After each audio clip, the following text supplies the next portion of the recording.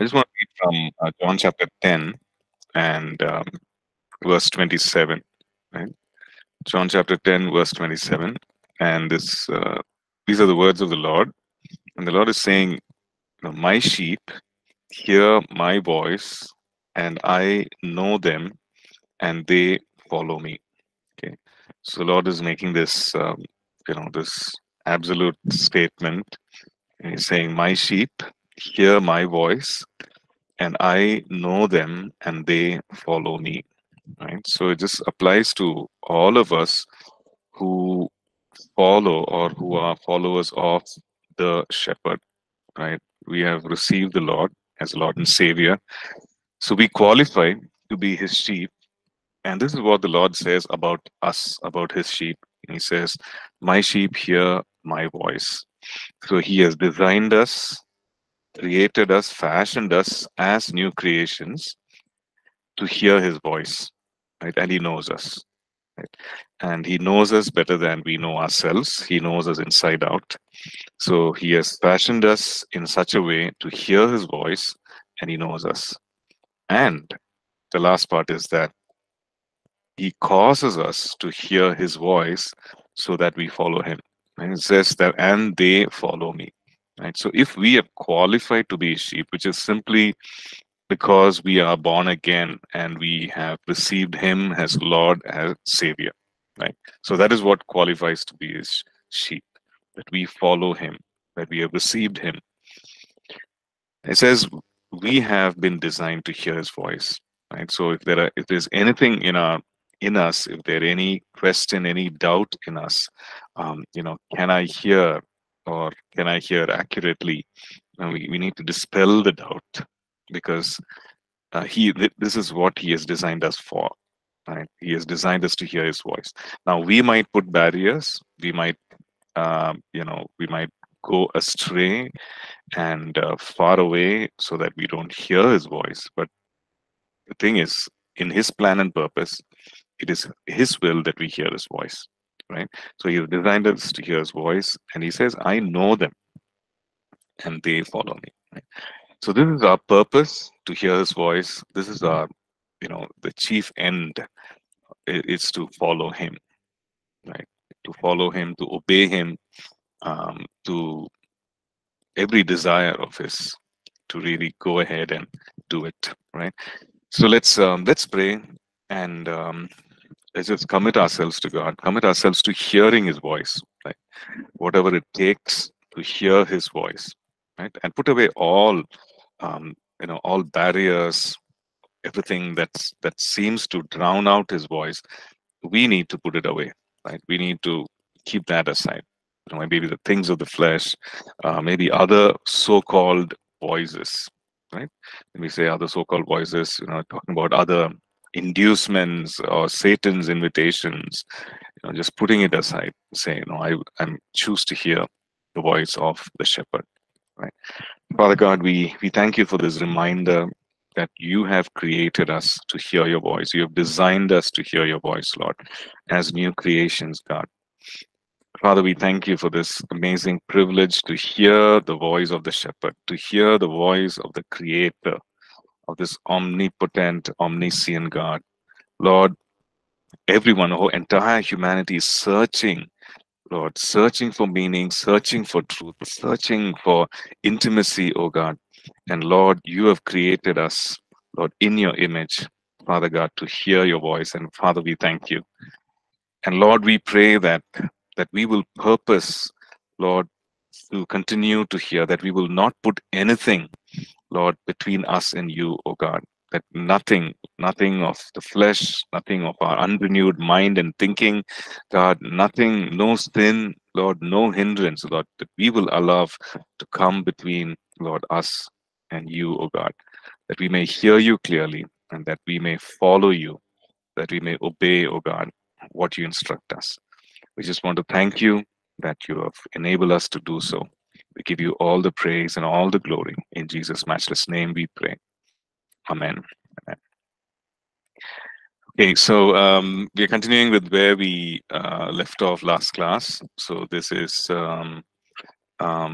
principles for divine prosperity. We were looking at the last few points, that is honoring God in our finances, and we looked at tithing, giving of alms, and yeah, we had an interesting discussion on tithing and yeah, how much and so on. So we just finished that um, entire session by saying that the word tithe itself means 1/10. So while we can give more, and in fact in the scriptures there are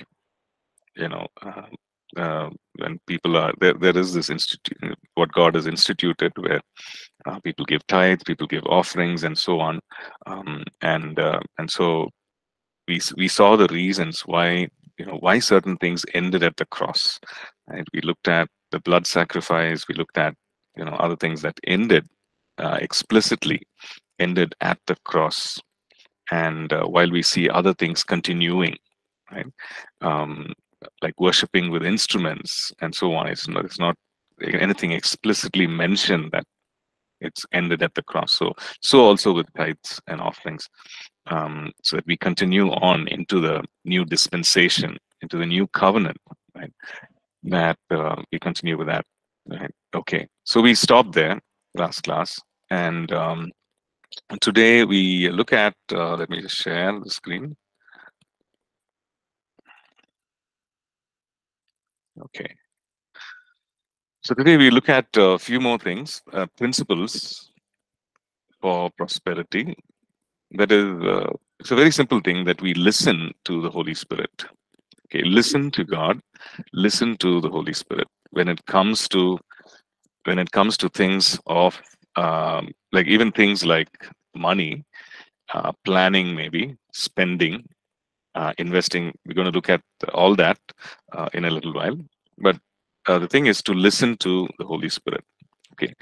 Now, many times when it comes to listening to God or listening to the Holy Spirit, maybe when it, things like money or spending or, things concerned with money are not the usual things that we go to God for, or we ask Him for.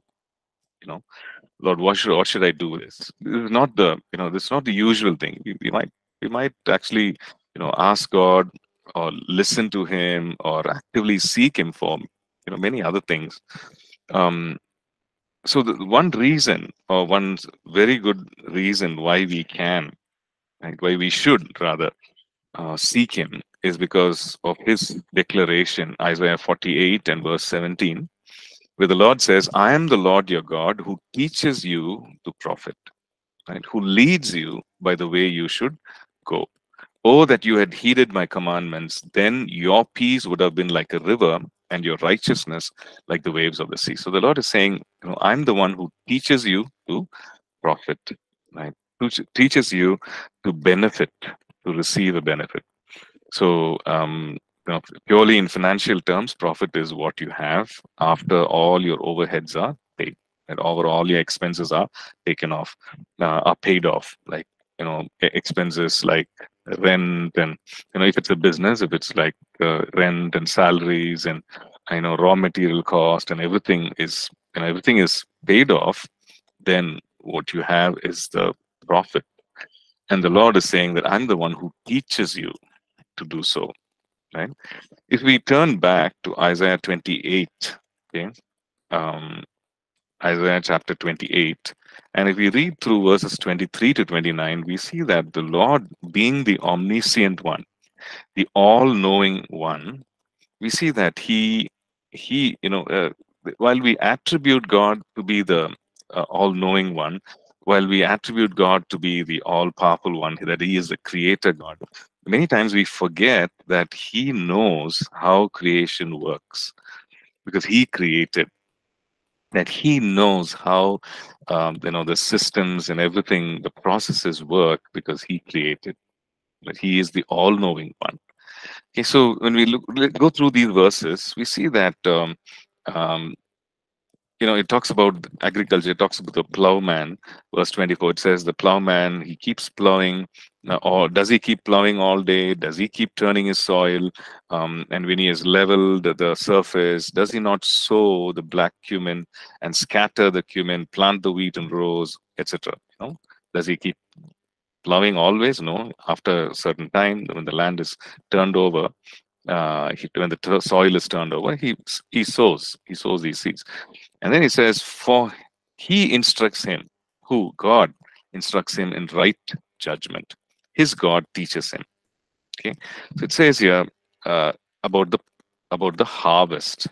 Okay, verse 27 onwards. For the black cumin is not threshed with a threshing sledge, nor is a cartwheel rolled over the cumin, because it can actually easily break and become a powder. So it says the black cumin is beaten out with a stick, and the cumin with a rod. Bread flour must be ground, therefore he does not thresh it forever, break it with his cartwheel, or crush it with his horsemen. Look at verse 29. This also comes from the Lord of hosts, who is excellent in counsel, wonderful in counsel and excellent in guidance. Like he's wonderful in counsel, excellent in guidance. So we can trust him with our finances or financial decisions, and we can trust him with the expectation that the Lord will cause us to prosper. The Lord will teach us to profit. Okay, so listen to the Holy Spirit. Listen to God's leading, because he knows and he leads. Okay. The other one that we can see is to receive God's prophetic word. Well, Second Chronicles 20:20 talks about how the Lord blesses, listen to his prophets so that you may prosper. Ezra 6:14 also talks about the ministry of the prophets and how the people prospered because of that. So the thing is this, receive God's prophetic word, which means that God, the inspired word of God.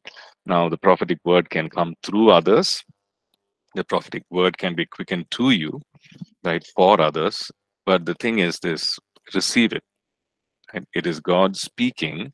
So it goes without saying that we need to trust. We need to test. We need to receive it. We need to test it, and then apply the word of God, right? Apply the prophetic word, but it has to be tested and so on. So we do that, but God has instituted this just as he instructs us, just as the Holy Spirit instructs us in wisdom. Holy Spirit teaches us to profit. The prophetic word enables us to get into or to walk in the plan and purpose of God. The plan and purpose of God for us is so that we will thrive and flourish. Okay, so coming back to prosperity, prosperity, it's not just about money, right? It's divinely orchestrated, divinely appointed means, divinely appointed ways through which God enables us to walk in divinely appointed success, right? Walk in success, to thrive and flourish, right? So that's our God. So when we look at prosperity, it's not just about money, but money is a part of it as well. Okay. Okay. Then the third one: get wisdom, counsel, and knowledge. Get wisdom. There's nothing wrong in getting wisdom, and wisdom comes from Him. He's the primary source of wisdom. He's the primary source of knowledge. He is, like we said, He is 28. He is Isaiah 28. Yeah. So he's wonderful in counsel and excellent in guidance. So this is our God. So it comes from him. So he's the source. So we can receive from him. So get wisdom, knowledge, and counsel. Now, Proverbs 8 talks about the connection between wisdom, counsel, knowledge, and how it is related to financial prosperity. Right? You can read through all the other references also. It talks about there is the connection to success and wisdom, the connection to knowledge, and the connection between that and prosperity, right? So we can, if you can just go through that, all these references in the book of Proverbs. Okay. Um, just one verse. Let me just read out. Proverbs 8:1 starts. It's about wisdom. It's um, it talks about how wisdom cries out and understanding lift up her voice and so on.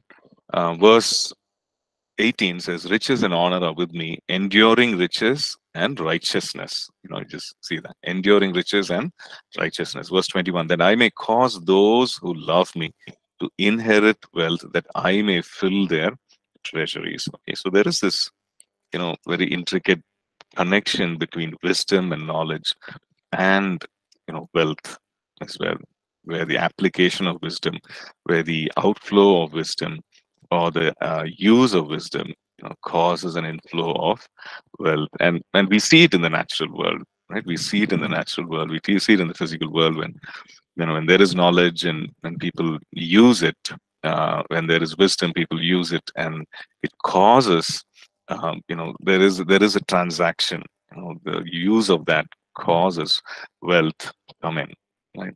So the Lord, who is the source of all wisdom and knowledge, the fear of the Lord is the beginning of knowledge and wisdom, and He is the source. He's excellent, wonderful in knowledge and counsel. So He causes us to prosper.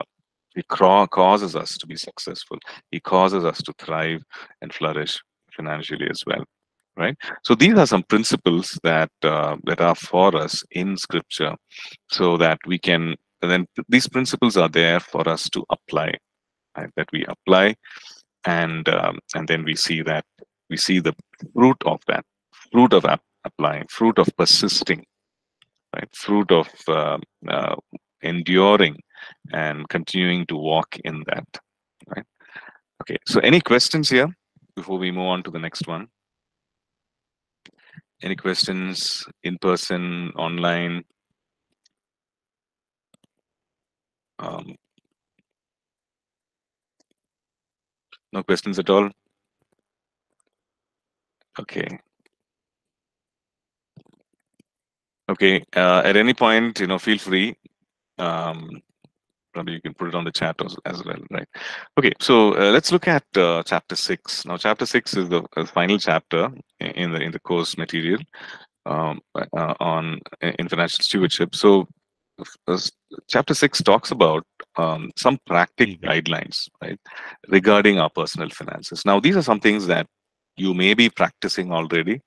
Some of you may be very well versed in it, right? You may be very experienced in it, but this is just some of the simple practical ways of guidelines for personal finances. Okay, so it is an overview, and which means that if you want to go in depth in it, then we do have the workshop, financial workshop, biblical finances, and so on.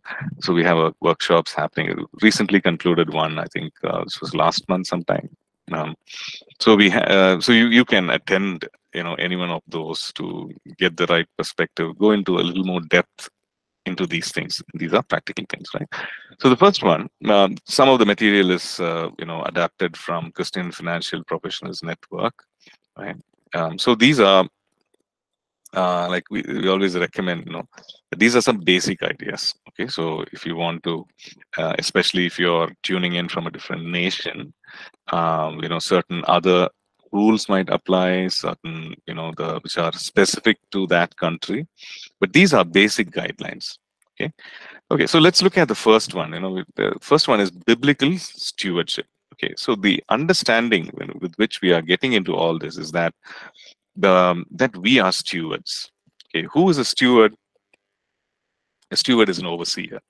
A steward is a manager. Okay, so when it comes to finances, we see that everything belongs to God. Okay, we need to understand that, especially if you look at Psalm 24 and verse 1.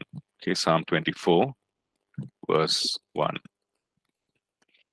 Okay, Psalm 24 and 1. It says, "The earth is the Lord's and all its fullness, the world and those who dwell therein." It says, for he had founded upon the seas and established upon the waters, and so on. Um, so the world is the Lord's. Okay? The earth is the Lord's and its fullness. Right? So everything belongs to him.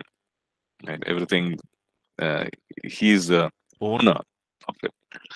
And we see that we are stewards because God created us and put us here to, he's given us certain responsibilities. And just like he did with Adam and Eve, he put them in the garden and he said, you tend to it. You know, you gave them a responsibility of work and so on. So we see that we are stewards. Okay. So what is stewardship? If you one word to define it, it is the use of God-given resources. It is the use of God-given, not the abuse of God-given resources, but the use of it. Right? When you say abuse, it's a wrong use. Right? It is the right use of God-given resources for the accomplishments of God's objectives. Right? So when we say God objectives, it does not mean only, let's say, spending of money to build a church, spending of money to build or to have public meetings, right? It is not only that. So when we look at accomplishment of God's objectives, right, we look at it as a kingdom of God, establishing of righteousness, establishing of justice, establishing of peace, right? So biblical stewardship comprises of that. That it's the right use of God's resources, God-given resources. And a steward, what when we look at the Word of God, you see that a steward, the Lord Jesus says, a steward is expected to be faithful. Okay, so faithfulness in the little things, right? If one is not faithful in the small things, if one is not faithful in the hundreds and the fifties, then one will not be faithful in the 100,000 or the 50,000s. Right? So one is expected to be faithful in the small things so that God can entrust the true riches, that God can entrust the bigger things. Right? So one is expected to be faithful. The good steward also protects, is not wasteful, but he protects. Okay. So the steward is faithful, the steward protects, the steward also enlarges. Okay. We see in the parable of the talents where we see that the Lord is actually asking, what did you do with, talent? Actually, that word there refers to the currency of those times, right? A measure of wealth, right? So, or currency. So, uh, it's, I know we've applied it to talents and abilities, right? Maybe okay, do you have this? What has God gifted you with, right? There's nothing wrong in applying in those ways also, that God has given us something and we are called to be faithful with it. We are called to use it, utilize it, so that it can become bigger, better, and so on. So if you look at the parable, it's about it's about finances. So God gives us the wealth, and at the end of it, you see that the steward is expected to do something with it. Right? Expected to do it, and the Lord commends the steward who does something with it, right? Who uses it rightfully, who engages, uses it rightfully so that it multiplies, right? So we see that uh, these are all that are expected of a steward: to be faithful, not to be wasteful, to protect, to even invest. And with all this is the God's objectives. Okay, what is the accomplishment of his objectives? With this, so when you look at our own lives, we see, okay, God, what is it? Right? When we're seeking first his kingdom, we're seeking first his rule and reign over our lives, and then his plan and purpose. Lord, what can I? This involves us also, right? So many times we don't include ourselves. We think, okay, this, it can be, how can I be selfish? Everything needs to be, you know, given away. How can I be selfish? But that's not how God sees it. And First Timothy 6:17, very clear that God is the one who gives us richly all things, as a father gives to the child, right? As a parent gives to the children. He's the one who gives us richly all things to enjoy. But our trust is not in those uncertain riches. We trust in God. Our trust is not to be in those riches, right? So a steward holds these things lightly, holds the finances lightly. He's an instrument. He or she is an instrument of God's finances to just flow in and flow out through their lives. Okay, so so that is the thing. So which means that our entire life, whatever money comes in, comes out, if we treat it that way, saying, okay, God, these are the needs, and these are, you know, and the Bible talks about that. Matthew 6 talks about how God knows our needs, so there's nothing wrong in spending on our needs, but also to go beyond that, right? And to be faithful, and not to be wasteful, and to make sure there's something good comes of it to be utilized for His kingdom. Okay, so God would call each one of us to, maybe do in a specific area, or in a certain endeavor and something that He's planned for us. So we can do that as individuals, as families, like to seek Him and say, okay, God, in what way can I help uh, in Your kingdom, right? Okay, so may the Lord enable us to expand our scope, right? Like I said, it's not just building a church or a church project. It's much beyond that. Okay. Okay. So then, the second thing that we're going to look at is financial planning. Okay. So since God is a God of plan. Okay. God is a God of order. His plans or His counsel stand till the end. So God is a God. It's not unscriptural to plan. Okay, um, when we look at another subject, and I'm sure other subjects that you'll see that it is not unscriptural to plan. So the thing is that when we plan to include God, we plan to be led by the Spirit. See, that's the important thing, and so to include God in our planning. So also when it comes to finances, or there are different needs. There are these, there's this resource that I have, there's this money, there are these material things that I have. Now how do I use it in order to meet these needs, right? So I need to plan. How do I use it? If I have 1,000 rupees in my hand, so how can I use it to fulfill these needs? So which means it requires allocation. Okay, which means we do it, right? Okay, I'm going to do this for my whatever. If you're a student, you will say, okay, I'm going to use this for my for eating out. I'm going to use this for for buying my toiletries and cosmetics, whatever. I'm going to use this for clothing. I'm going to use this for for a bus pass or commute from one place to another. So we plan it, right? The thing is, we need to. Maybe some of us don't. Right? We don't even think on those terms. So we need to plan.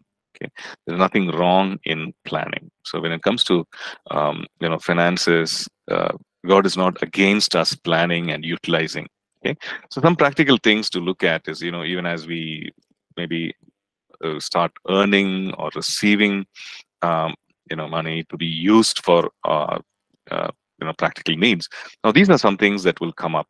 Okay, if there is a gross income, then there will be the tithe, there will be the tax. So these are different heads, right, under which the money will be spent. And first of all is our tithe and our offerings, and what we are going to do with it in order to support God's kingdom, the work of God's kingdom, and so on. So we start with that, and then we go on to other things. After deducting that, tax is something which could be deducted at source, in the sense if you're employed, the organization, the employer will deduct the tax and then pay it on your behalf, right? So it is tax is deducted at source. Okay. So then you have the freedom with the tithes and offerings, and then so this is roughly how it could go. These percentages which are mentioned here. So a third of it would go into accommodation or housing, right?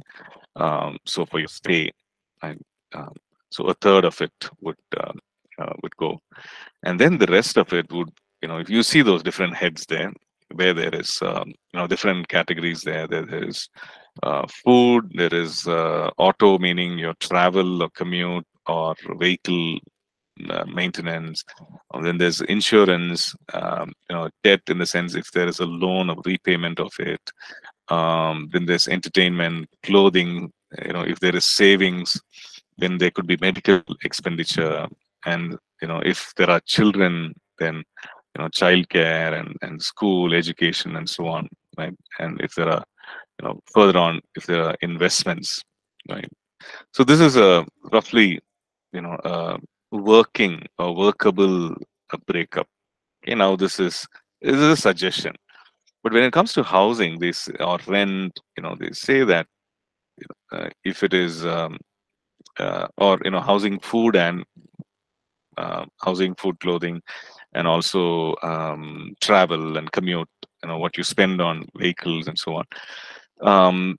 Then if that goes beyond 70%, okay, if it goes beyond 70%, then it becomes difficult to actually sustain, right? So the thing is to make sure that it's, that now, see, now our income or where we are financially is not going to remain the same, right? Even as we trust God, even as we work, and even as we employ all these principles of financial prosperity, we're not going to stay in that same place. God will take us from one level to another level, right? So we don't have to be fearful and afraid, oh, what will happen? Will I ever be in a comfortable place? Right? Will I ever be in a place where I can be a blessing to others? Or will I be in a place where I can maybe enjoy these blessings for myself? God will take us. God will take us from where we are to where we need to be. So we don't have to be fearful, right? So God will take us. The thing is during that process, the thing is to keep these things in mind. Okay. So which means that we need to have it is good to have a budget. Okay. It's good to have a budget. It's good to track what are those things that we are spending money on. Okay. I don't know, maybe some of us are there who would write down, okay, this month, this is what I spent on, this is the money I got, I received, and this is what I spent on. I spent so much on food, I spent so much on, I bought this, I bought that. Some of us might be very, very disciplined in that, but some of us could be like, yeah, I don't know where it went. I got so much the beginning of the month, but end of the month, I have no clue, no idea how I spent, where I spent it. At least now, if you're using Google Pay or things like that, you have a track, right? You have a statement. If you're using money digitally, at least you can go back and look at the statement and say, okay, oh, this is where it went, and no wonder there's nothing left. I used it on Swiggy. I used it on this. No wonder there's so little left at the end of the month, right? So you can at least track. Okay, the thing is to have a budget. Okay, see, when we have a budget, some people say, okay, does that mean that you don't have faith in God, that God will not provide? It's not that. A budget is just to help us plan in advance where we can spend. Look at it this way. If you can, if you can look at budget as something where I can cut down on wasteful expenditure. Okay, maybe I'm spending this money on this, and it's something that I can cut down on. right? It is unnecessary. It is wasteful. Or maybe I can reduce it and use it elsewhere. Things like maybe there's too much on entertainment and too much on maybe eating out, maybe too much on clothing, right? Well, I can always change it. I can say, okay, let me adjust it. I know I don't have to do that, right? So a planning and a budget will really help. Right? It helps to see, okay, this is how much, where I'm spending. I'm spending so much on rent. I'm spending so much on this. It will help us to plan. It will help us to cut down on wasteful things, so you can spend on what is necessary. Okay. Okay. So far, everything's okay. So financial planning, financial stewardship.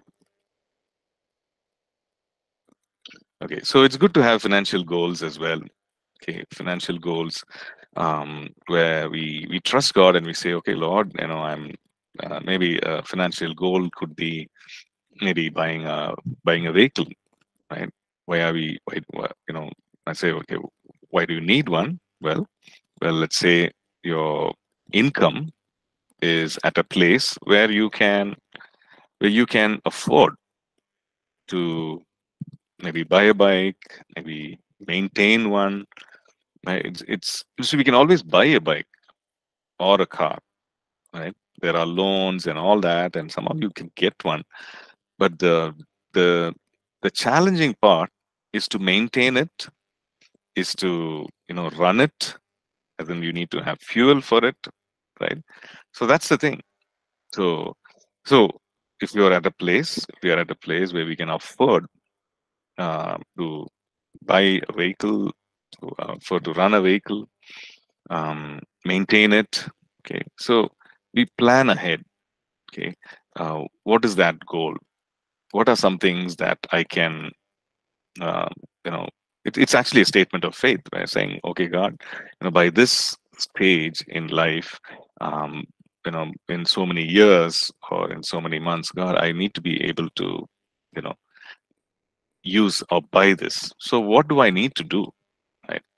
In terms of work, in terms of maybe saving, spending, right? What is it that I can change to reach that goal?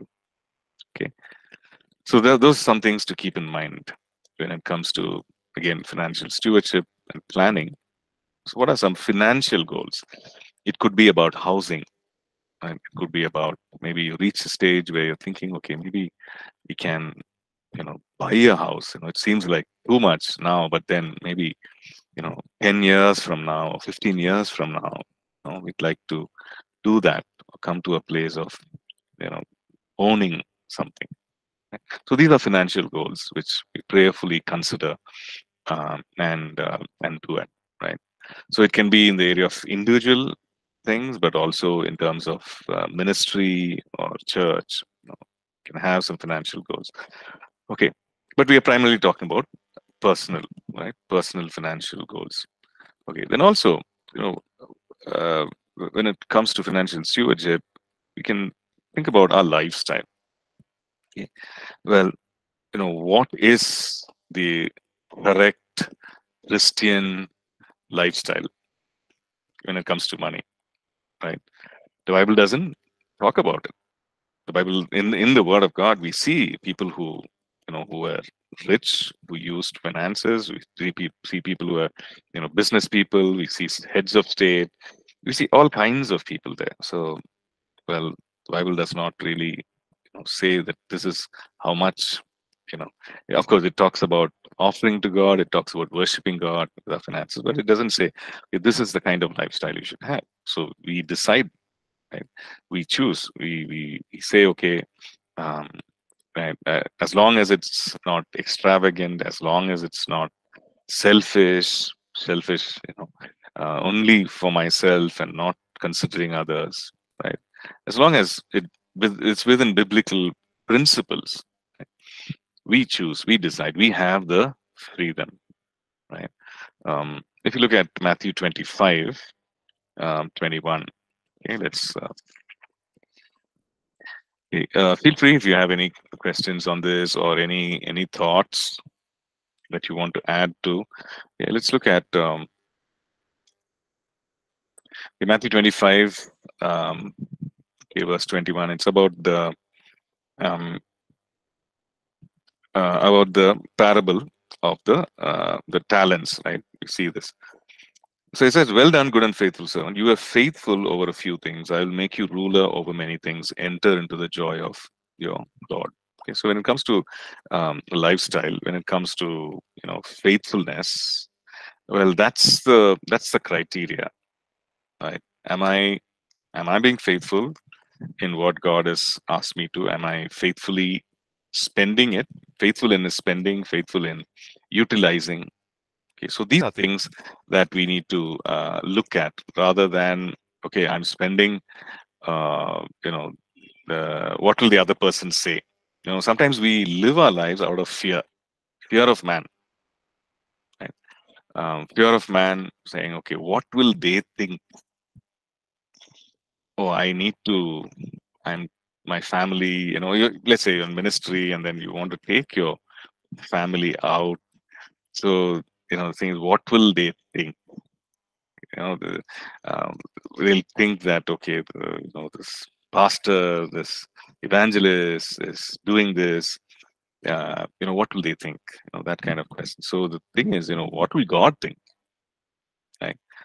Forget about the first question is accountability to God, right? So so that's the thing. So the life, when it comes to lifestyle also, is it is it something that I'm wasting? Is it something that I'm just spending it on my own pleasures and everything? But just ask that question, right? So we see it's very, very relative. It changes, right? Maybe in a city it could be very, very different, or it's a thing, it's about where God has placed and how much He has blessed in terms of things, in terms of income and so on. So we need to consider all that. Now, if you look at Philippians 4 and verse 11, okay, Paul writes something very, very practical, and it's wise. He says, "Not that uh, I speak in regard to need, for I have learned in whatever state I am to be content." Okay, I know how to be abased. I don't know how to abound. Everywhere in all things I've learned both to be full and to be hungry, both to abound and to suffer need. Okay, so he says that I've learned this. You know, uh, I've learned to be content. Okay, did somebody put their hand up? Uh, okay, I don't see anything. Just thought I heard. Okay, so so he says, I know I've in whatever state I am content. Okay, so we see that contentment, godliness with contentment is great gain. Right? And this state of contentment is something which is so valuable, which is something so precious. Right? So when it comes to our lifestyle, are we content? Right? Um, so Paul says, I know, whatever state I am to be content. And it says, I can do all things through Christ who strengthens me. So it is in that context of knowing that, okay, I know how to be when there's nothing, or when I know I'll be fine even when there are things. So material things don't have a hold on me, is what he's saying. I can be content and I can do all things through Christ who strengthens me. So that's the context, right? um so so that's something for us to consider when we're considering a lifestyle. What kind of lifestyle should we have? you know um, Contentment is something that needs to be at the core of it, right? And with that, then money won't have a hold on you. Okay? Money won't have a hold on us. You won't be dictated by money, but rather we will plan, we will allocate, and we will take the upper hand when it comes to money. Okay. Okay. So we'll go on to the next one. Okay. What about borrowing? Is it okay to borrow? Is it okay to take a loan? What do you think? Anyone? Is it okay to borrow? Is it okay to take a loan? What do you think the Bible says?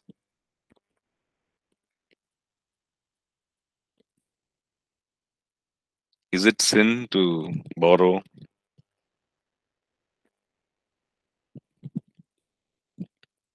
What do you think? Anyone?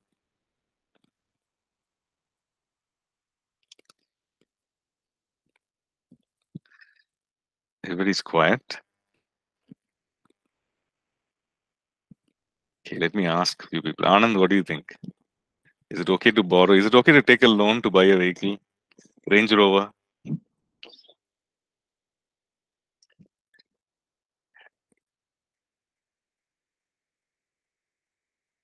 Okay, Nina says not a sin, but maybe better to avoid.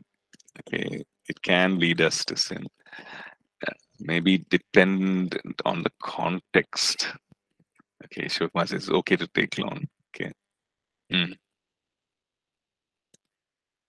okay. Anyone else?